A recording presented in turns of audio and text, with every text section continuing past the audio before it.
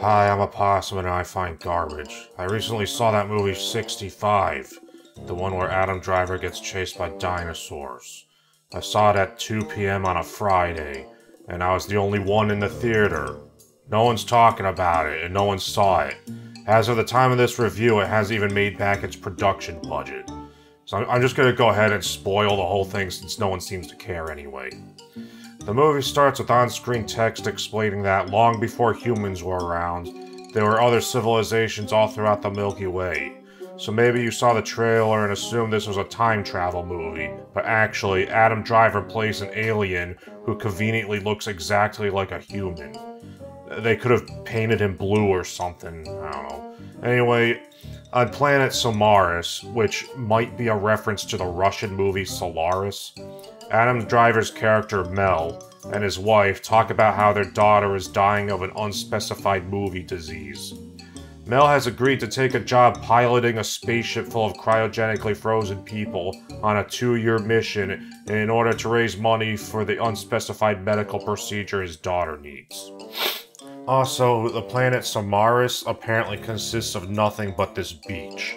While on their way to their unspecified destination, Mel is woken up by the spaceship's proximity alarm, and the spaceship has entered an uncharted asteroid belt and has taken damage.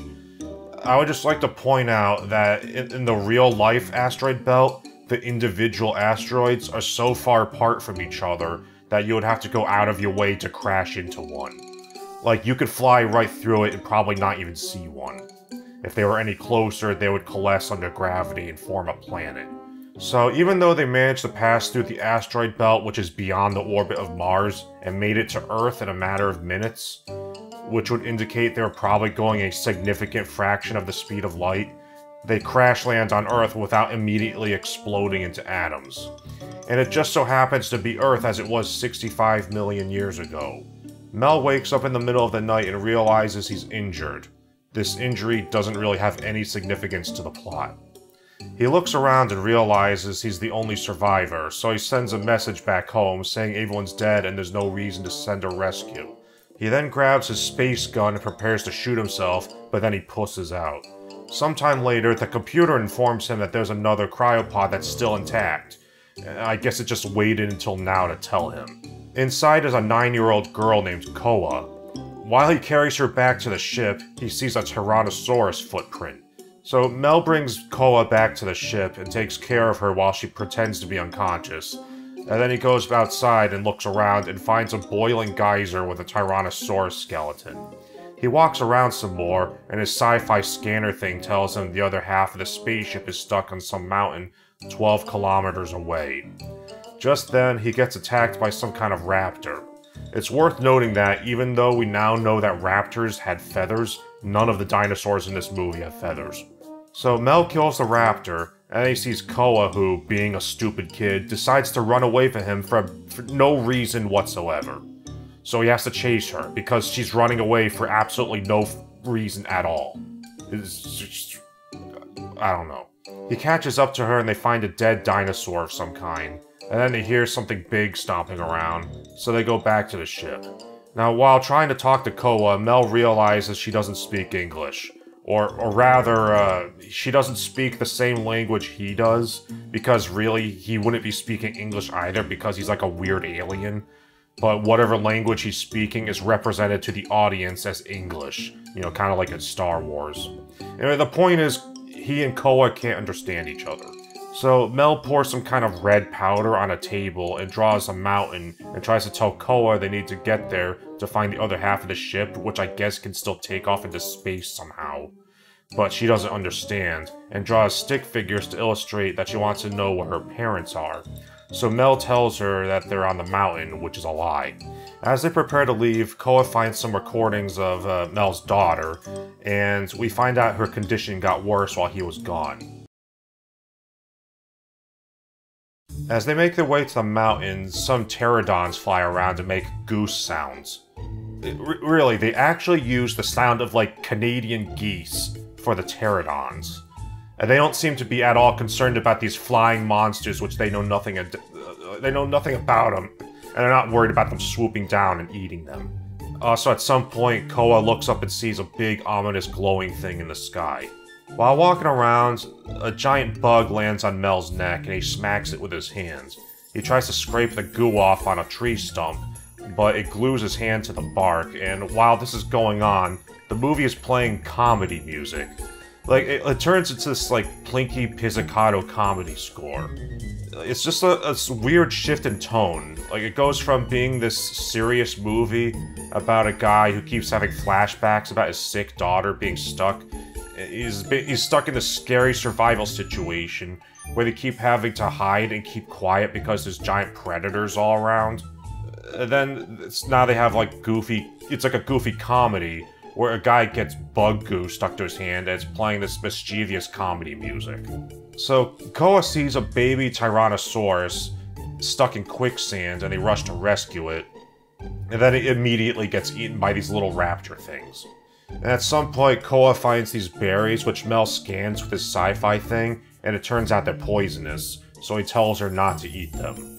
They stop by a river and fill up the world's smallest canteen, and then Mel climbs up a tree to use his scanner thing to see how much farther the ship is, but then a giant ant bites his hands and he falls and dislocates his shoulder. Just then, these big quadrupedal lizard things, which don't resemble any dinosaur I'm aware of, show up. And there's like 4 or 5 dinosaur species in the whole movie, and I think most of them were made up. Mel manages to pop his shoulder back in just in time to pick up his space gun and shoot at the lizard things. And he tells Koa to run while the lizard things continue to attack him, and he continues to blow them up, because apparently dinosaurs weren't animals who killed to survive, but were in fact mindless monsters with no sense of self-preservation. And I understand they need Adam Driver to shoot at things because it's an action movie, but maybe they should have written it so he didn't have the space gun and just did something else, because it just turns into dumb schlock at this point. It made me feel like I was watching Raptor Island or something. Koa ends up on a beach with a bunch of pterodons which don't seem to notice her, and then the lizard things show up. And she climbs on a big log, and one of the lizard things climbs up after her. But then instead of immediately lunging at her like a hungry predator would, it does that movie monster thing which just kind of slowly moves toward her, drawing it out to build tension or something, and giving Mel time to rescue her. The movie actually does this several times. It drives me nuts. Like, why would it do that? Why would this animal do that? Is it trying to scare her? It's a hungry animal. Why would it do that? I mean, other than to build artificial tension for the audience. So Mel shows up and shoots it, but then another one grabs her and drags her off. But then Mel scares the lizard things away by shooting his gun up into the air. So I guess seeing their friends get blown to pieces by the very same gun wasn't enough to scare them, but shooting it up into the air was enough to scare them away. That's what did it. So now Koa is too traumatized to keep walking, so they just hang out for a while, and then they find a cave to hide in. Mel sets up these glowing stick things, and he checks his scanner thing, and it says it detects an anomaly in space, but it can't say what the anomaly is exactly, I guess because it doesn't know what a meteor is. Also, because the movie thinks we're stupid, it expects us to not realize that's the meteor that killed the dinosaurs, so it can do a dramatic reveal later.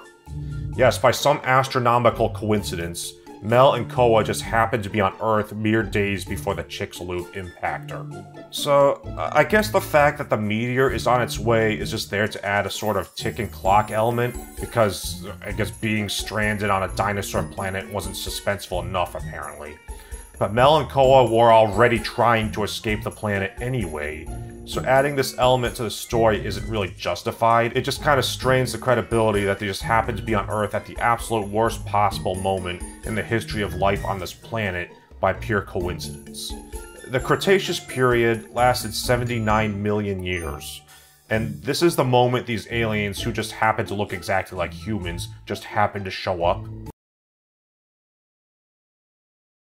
Anyway, Mel sets up this hologram projector thing which shows his daughter, and we find out that she died while he was on his 2-year mission. Then Mel notices Koa is sick or something, and opens her mouth and finds some kind of bug in it. He gets it out, and it turns out to be completely inconsequential. It's just a gross thing that was put in the movie for no reason. And that kind of describes a lot of this movie. It's just stuff happening.